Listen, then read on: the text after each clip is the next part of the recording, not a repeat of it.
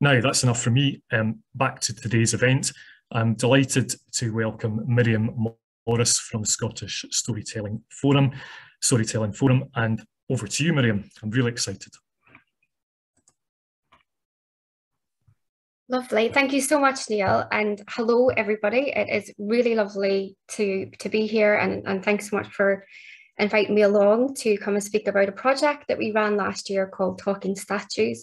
I'm just about to do a little presentation, as Neil says, about 20-25 minutes, and then we'll do a Q&A. I'll share my screen. I will turn my camera off just as I'm presenting because nobody needs to see my face as a distraction, but I'll be back on for the Q&A after. So yes, this poster was kind of all over Edinburgh at one point during October last year, which was really great. But I wanted to show it because I did want to make point to the dates on the poster, which is the 20th to the 27th of October. This project, Talking Statues, was part of the Scottish International Storytelling Festival. So it kind of had a 2 to 3 week window of time of happening across Scotland. And the reason I wanted to say that is because I would like to caveat the case study that I'm about to show you to say that I was astutely aware that this topic of talking statues is such a big, meaty topic and one that deserves quite a lot of attention. So when putting this project together, I was quite aware of not making it a kind of glib task. I wanted to be meaningful. And basically what this little case study that I'm about to show you was basically to show that this was a springboard and a discussion starter around some of the topics to do with statues in our community and their relevance today, and also to talk about maybe some of the unheard narratives and statues that deserve to be shared within our community as well. So I just wanted to let you know that we're hoping to also continue this discussion in more continued meaningful ways during the line. To begin with, it would be quite rude if I didn't introduce myself properly, who I am, what I do, who I work for, and to give a wee bit of taste about how the project came about. So my name is Miriam, and I am the National Development and Communications Officer for the Scottish Storytelling Forum, which is facilitated by TRACS, which is Traditional Arts and Culture Scotland. And TRACS brings together 3 forums, which is myself, the Storytelling Forum, the Traditional Dance Forum, and the Traditional Music Forum. And often the 3 forums work in collaboration and support our own network of individuals and organisations. But we also work separately to support our own networks too. So the Scottish Storytelling Forum is built up of storytellers, organisations and individuals, basically with the sole purpose of wanting to keep the wonderful traditional art form that is oral storytelling alive and kicking in Scotland. We're a charity and membership organisation. If anyone would like to find out more information or how to become a member, I'm happy to do that later on or by email at another time. But the reason how we keep the ways that we keep storytelling alive in Scotland is we run apprenticeship programs where you can learn the skills to become a storyteller. We run CPDs, which is basically development opportunities. So how to use storytelling in schools and in organizations. Basically, storytelling naturally is communication. So it's to kind of help with means like that. We do outreach projects in the communities with schools across the year.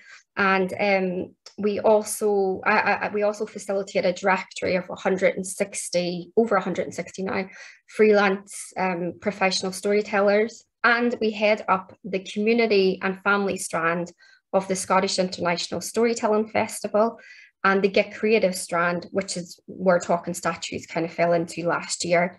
We are based at the Storytelling Centre on the Royal Mile in Edinburgh. If anyone, if you have never been, please do pop in and say hello. It's a really lovely, warm, welcoming environment. We have live shows on in our theatre throughout the year.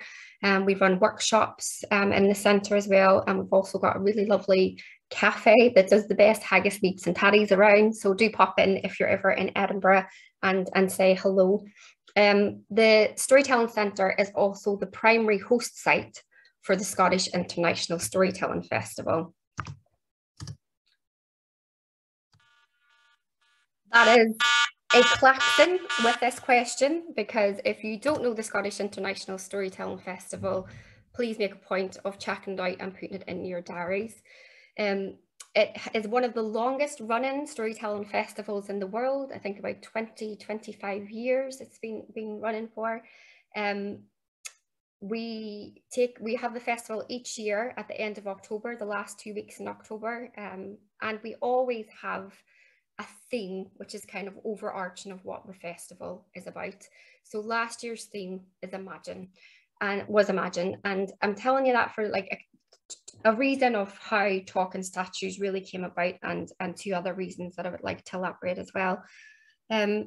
Our festival last year started to, more things were happening in person. We were kind of coming out of the strange little world of what 2 years had been prior, of lockdowns. And from that, we started beginning to think, well, you know, imagine if we could start doing things differently. Our whole world has changed.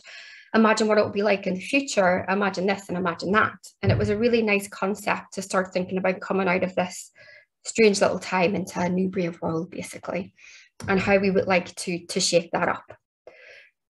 On the back of that, the festival happened after what would have felt like 2 years of myself, along with probably many of other youths, walking the same patch of area in my local community every day, often for only 1.1 hour a day, doing the same kind of loop.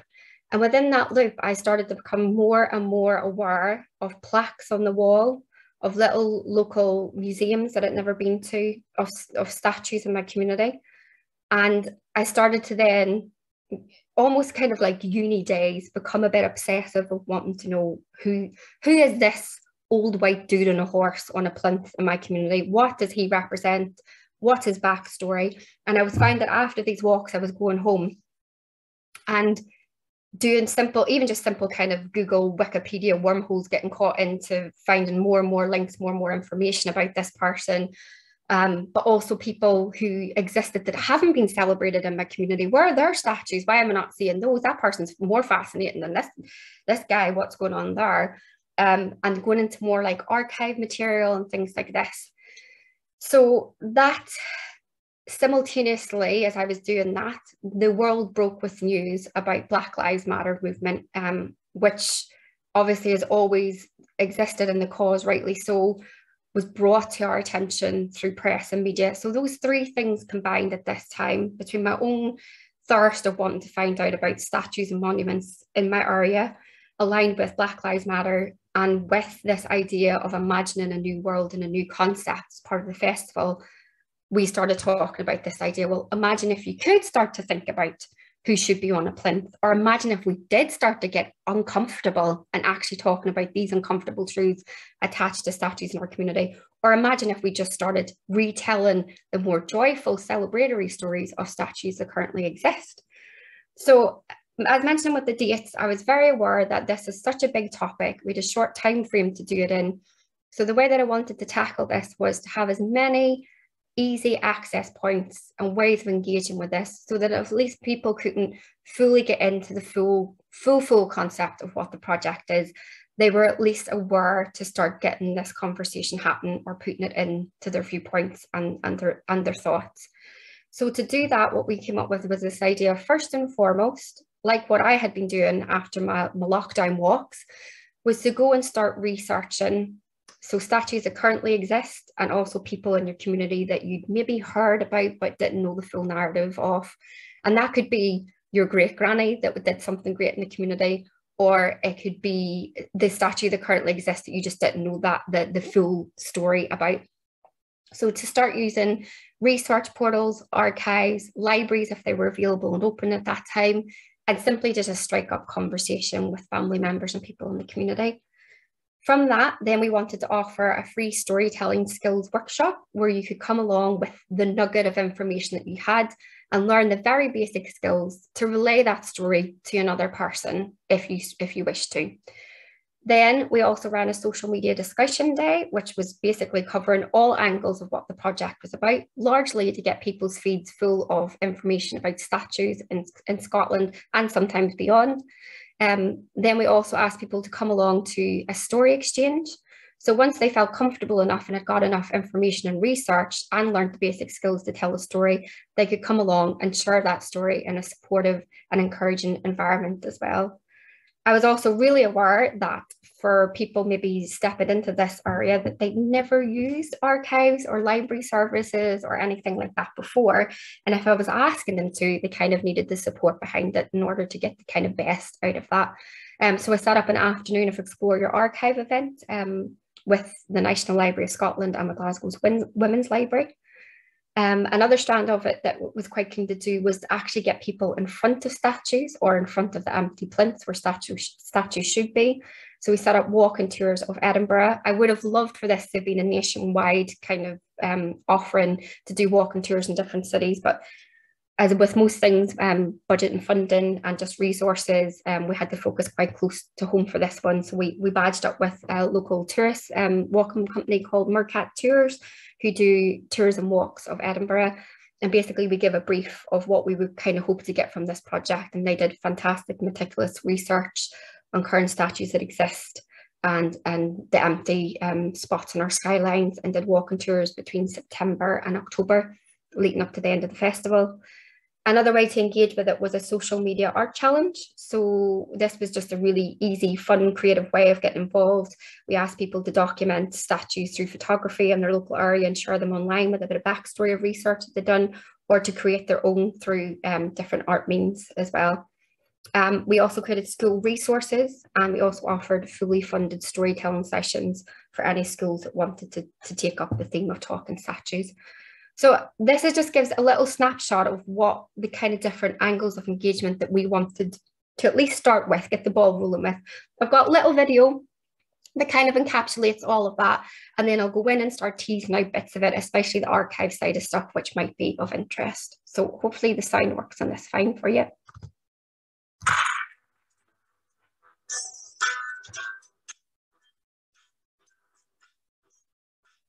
Ain't got no home, ain't got no shoes, ain't got no money, ain't got no class, ain't got no skirts, ain't got no sweater, ain't got no perfume, ain't got no bed, ain't got no mind, ain't got no mother, ain't got no culture, ain't got no friends, ain't got no schooling, ain't got no love, ain't got no name, ain't got no ticket, ain't got no token, ain't got no God. And what have I got? Why am I alive anyway? Yeah, what have I got? Nobody can take away. Got my hair, got my head, got my brains, got my ears, got my eyes, got my nose, got my mouth. I got my smile. I got my tongue, got my chin, got my neck, got my boobs, got my heart, got my soul, got my back. I got my sense. I got my arms, got my hands, got my fingers, got my legs, got my feet, got my toes, got my liver, got my blood. I've got life. I got my freedom. I got life. I've got life. And I'm gonna keep it. I've got life.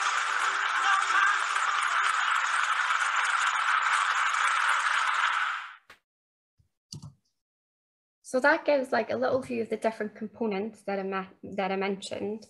And then I thought maybe might be best is I'll go into some of those in a bit more detail. So I mentioned that we held an afternoon of exploring your archives. And this is something that I'm so delighted to see. It's something that I feel is long to be continued between Storytelling Forum work and other archive bodies. The relationship between the two to tell contemporary stories or stories that are relevant and pertinent today through the vehicle of traditional storytelling, but using archives as a resource. The two are intrinsically linked and they just work so wonderfully together. So for the archive side of the talking statues, I reached out to National Library of Scotland and Glasgow Women's Library because we had storytellers already doing similar kind of work in different areas with them. So I knew that this would be a really kind of already building on a foundation here of a good solid relationship to show people in the public how archives can be used to find stories, but also used for creative responses as well. So we held an afternoon first and foremost to show how the searchable and the functionality of archives, how they work, mostly online because the session was online, but we also give tips and resources of how to use hard copies and the importance of actually getting into buildings to hold things in your hand and the treasures of what they are as well when it is feasible. And then from that, after we talked about how to use archives, we had Nadine, who is a writer, and we had a storyteller, Jan B. Brown, and each of those picked out documentations or artifacts from the archives and showed how they would utilize them in their practice. So Nadine picked out, it was an artifact to do with the suffragette movement, and she then read a poem that she made a creative response to this piece that she found in the archives. And the good thing about that was Nadine's one showed actually how she could use something in the archives and embellish it in a certain way that made it really digestible and interesting for contemporary audiences, but also making the claim that she's using this for creative purposes.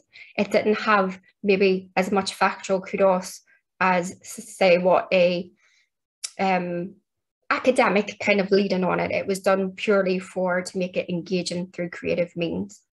Jan B. Brown, however, the storyteller that took part, showed how she used archives and the methods of archives that were so integral to her creating a contemporary story that needed to have the factual timeline, the societal impacts, just to get accuracy in her story to make it believable and understandable for contemporary audiences. And this is the archives again, this is one example I wanted to show you, is that storytelling is its performance, but if you're going to do historical storytelling, you need to know your stuff. And that's why archives is great, because there will always be, for a storyteller who's telling a story about Glasgow in the 1930s and an important event that happened around that time, there will be guaranteed that there will be somebody in that audience, and this is their niche interest, and they are sitting with their anorak pulled up ready to actually say, well, actually that date it happened in 1932, not 1934. And this is why archives are such an important thing for storytelling community, and they love it. So more continued work for storytelling and archives that's come out of this project. What was really great about this was, for talking statues, is those in attendance of this session for the archive afternoon event were then able to go off beyond this, have an afternoon to themselves with all the kind of new knowledge that they've got about how to use archiving and how to use it in a creative way, and get the skeleton of a story about a statue or a person in a community that they wanted to add the meat and the flesh to that story. And that's when they could come along to the workshop. So the workshop was fronted by Mara Menzies, who is a professional, wonderful professional storyteller.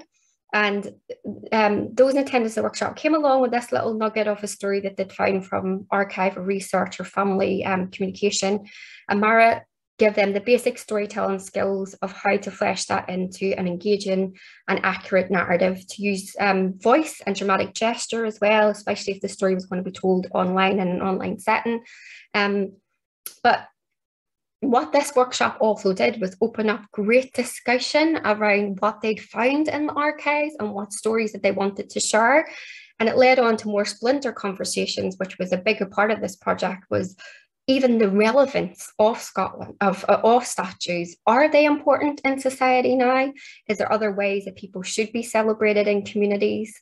It got into a lot of discussion around the lack of representation of people of colour, of women, of working class narratives, of LGBTQ plus stories, how they were missing from the archives or how they were there, but maybe people don't know how to research them as best as what they could be. So it opened up fantastic discussion in this workshop. But the main kind of crux of this was that those in attendance were then able to come along if they wished to and share the stories that they'd found in a fully formed kind of way, which is when they could come along to the story exchange. This was an online virtual gathering in a really supportive and encouraging environment. It was headed by Mara and Ruth, both professional storytellers. Both of them had also done their own researches in archives and libraries and came along with a story each on a statue that exists and the backstory of that, and also one that didn't exist but should. So we got a really lovely blend of what the project was about, with them kind of steering the exchange with those two angles on it. And then the floor was open. Those that had done the research over the last couple of weeks could then feel comfortable enough to share their stories. And the great thing was that every single person in attendance told their story. And at the beginning of it, I said, if you're not fully there yet and don't feel comfortable to tell a beginning, middle, end kind of story, simply acknowledging a name of, especially if the person hadn't yet been celebrated in bronze or marble, at least saying their name by the end of the session, it was almost like it gave life to a kind of a statue and talked about it in a really meaningful way too. I want to just make a point about one of the other projects that we run as part of the festival, because last year it kind of ran hand in hand with talking statues. Every year we run a project called the Big Scottish Story Ripple. In short, schools and community groups can apply for a fully funded storytelling session. So we fit the bill, we cover the cost for the storyteller to go into the school or the community group. Then that group offers an act of kindness back to the community. So it creates this ripple of stories and ripple of kindness, kind of the whole ethos of what the storytelling forum is about, really. And the reason I'm telling this is that it's usually non-prescriptive. When I reach out to schools and community groups, it's often their first access point into storytelling. They often haven't engaged with storytelling. So they don't need a national development officer to come in and say, I'm here to develop you, and here's the theme that you must run with. We want them to engage with it in a way that means something to them. So that's often through using local folklore. Ghost stories is obviously a big one because of the time of year. Science-based projects, environmental projects. But last year, I was really glad to say, we are also running a project at the same time. You may want to pick up with this theme. We have resources. It's about looking at statues in your local community, and you can get a storyteller into the school to work with you on a project for that. And I'm so glad that we did, because we had a great uptake. These were the resources that we put together. This research and statues document basically was a little 5-pager booklet with links to archives across the world, but primarily in Scotland, online portals, tips on how to get the best out of archives and libraries as well, and links to blog posts about groups that we realised hadn't really been represented through celebrations in communities. So blog posts to Black Lives Matter charities, and information on how to do research of people of colour in Scotland, and also LGBTQ plus communities and working class narratives, etc. as well. And then we give a little visual prompt where schools could draw or put a photograph in of somebody that they feel should have been celebrated a bit more in their local community. So an example of this is Fife College. This was such a joy to find in my inbox, because they basically got the whole idea of what the project was about and ran with it in a way that was engaging for the class, but even beyond in the whole school as well. And they thought about if they could honour and highlight the contribution of Scottish people of colour, who would that be? So they spent an afternoon doing the research, reading up, having the discussions about what statues are and how they're important for this very reason, that they tell a story, they tell a narrative, they make things relevant for today. And then they did the visual prompt, and they also put it out with their classroom, so actually the whole school could learn a bit about who's on this board and why they should be there. They also used their fully funded storytelling session to work with Rowan, who is a professional storyteller in Fife, and they actually went off location from the school to the old kirk. And Rowan is a font knowledge of all things to do with folklore and Fife, but primarily witchcraft and the injustice linked around the Witchcraft Act in Scotland, which is also seems to be quite prominent in Scottish media and of interest at the minute, which is great. So they spent an afternoon telling stories and talking about people who had been persecuted, women and men, through the Witchcraft Act, and how their lives should be given a bit more acknowledgement, and with the goal of having a monument dedicated in the area as well. And what was really great about this is I got a follow-up email to say that the children in the class were so incentivized by this discussion that they actually ended up writing to their AMSP, and it was the first time that they've kind of politically engaged with a theme in the classroom in this kind of way, which was really wonderful. And how this all came about from them spending time researching and then hearing the stories live as well was just a wonderful thing. I mentioned the walking tours, not much more really to say on that, except for that they happened for about 5 to 6 weeks in Edinburgh, and again looked at people actually under the statues, and hearing the stories almost as if the statues have come to life, in a sense, literally talking statues, to hear the story of the ones exist, but also the empty spots in our skyline. And what was great about this was it was people from the local area, obviously, but for tourists as well, it was great to see that Edinburgh were actually starting to engage with this topic of statues and wanting to discover the prominence of them in society today, and the importance of reclaiming narratives and telling them afresh, but also acknowledging the gaps in our history too. So that was a really wonderful opportunity to have that over that time frame as well.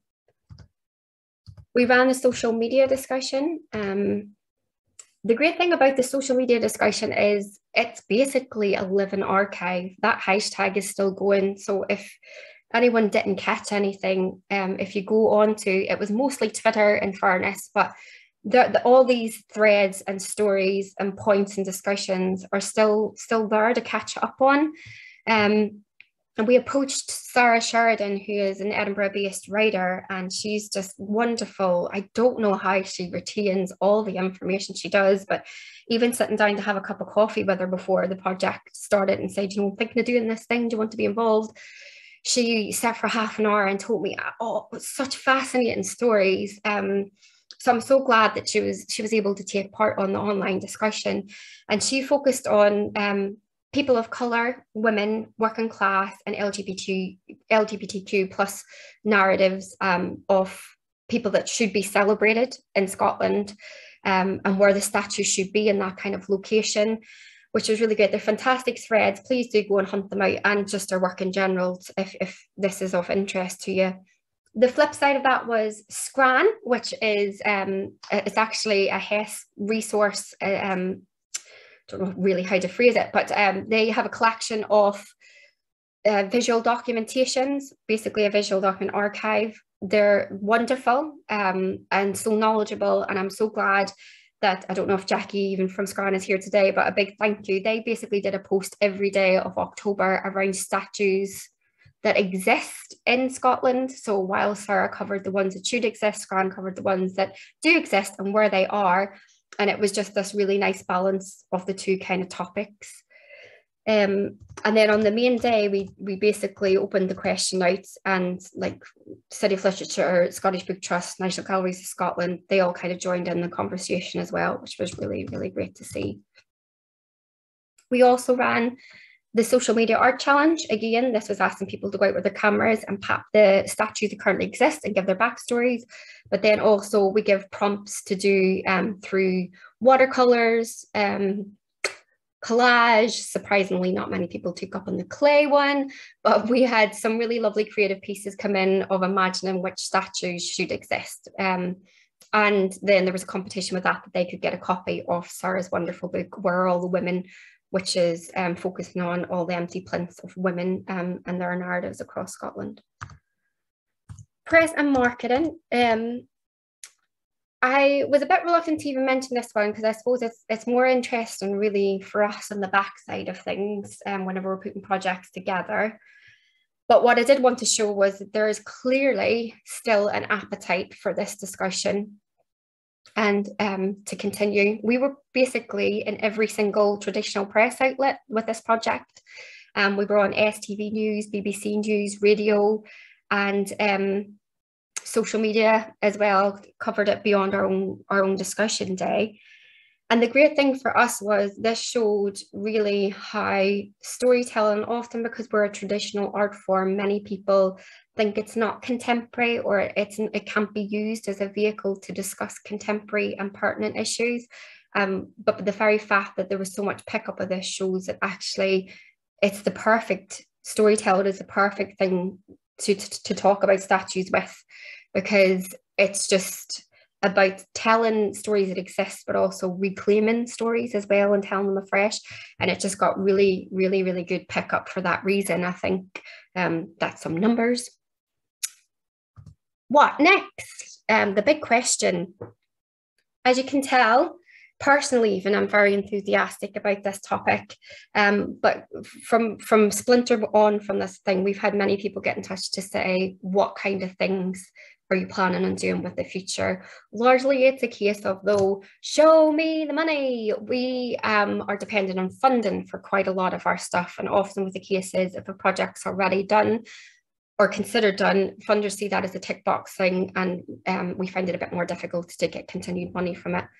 But we do plan on doing more things around the topic of statues, but also, as I mentioned, this idea of using archives and researching on how to tell them with contemporary stories. So there is more things to come down the line. And I know that within Hess, there's some fantastic stuff happening with plaques and women writers and things like that down the line. So there's definitely crossover there to happen in the future.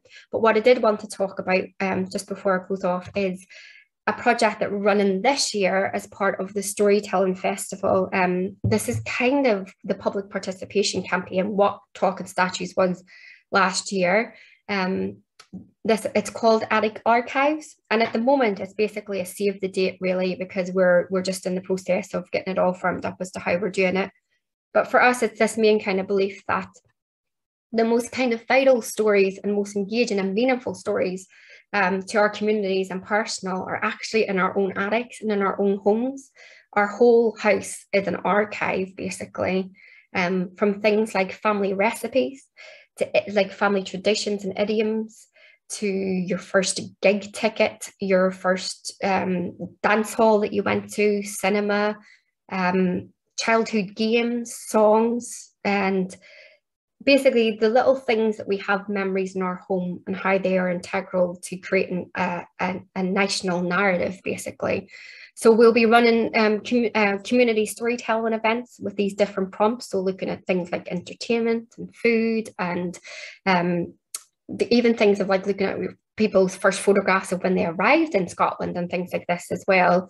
And then we'll be running a series of events as part of the Storytelling Festival called When I Was Wee, which will be looking at complete nostalgia trips of childhood games, songs, and TV shows, toys, etc., etc. So again, there's more crossover here with archives to happen, hopefully in the next couple of weeks. So I guess it's just a case of keep your eyes on us. And for now, I'm going to stop saying the word storytelling over and over again. And just to say, as you can probably guess, I enjoy chatting. So if anyone would ever like any more information or to find out a bit more about what the Storytelling Forum is or how we're continuing with Talking Statues, please do not hesitate to get in touch. Thank you so much for having me here today.